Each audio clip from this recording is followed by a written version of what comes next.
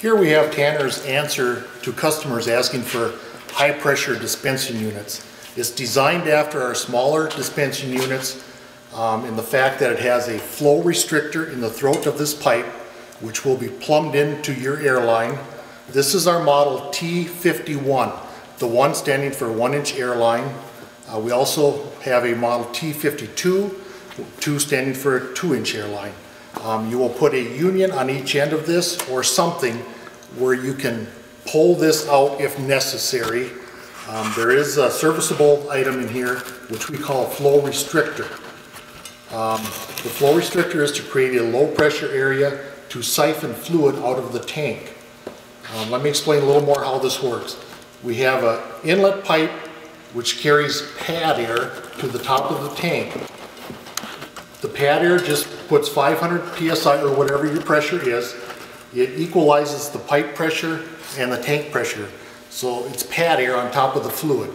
The fluid will then be siphoned from the low pressure area in here, that flow guide which I talked about. It will come out. We have a siphon tube from the bottom of the tank with a little filter on the end of it and a check valve in here. It's just a modified cap to fit these products. The fluid will come up the siphon tube, past, we have valves on almost all the fittings, through the tube and into this needle valve. Now the needle valve is for setting the fluid just like on our small dispensers. This one has a few more turns on it. It works very well.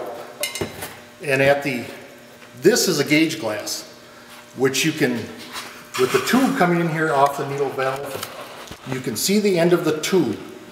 You will be able to adjust it with the droplets on the end of the tube. You'll be able to see that. And then again, the fluid will continue down and flow into the pipe and mix with your air.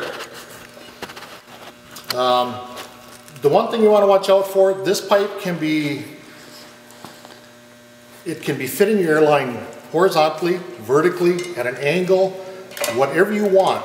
The only thing you have to watch out for is the needle valve and tube. You want it in this position the whole time. Let's say your pipe is sitting like this. You want to put an elbow on so the needle valve and tube are in this position so you can see the droplets off the end of that tube. It's a 2-gallon reservoir. Like I say, high pressure. It's made for 500 psi. So for you customers with 350 to 500 psi, this will handle you just fine.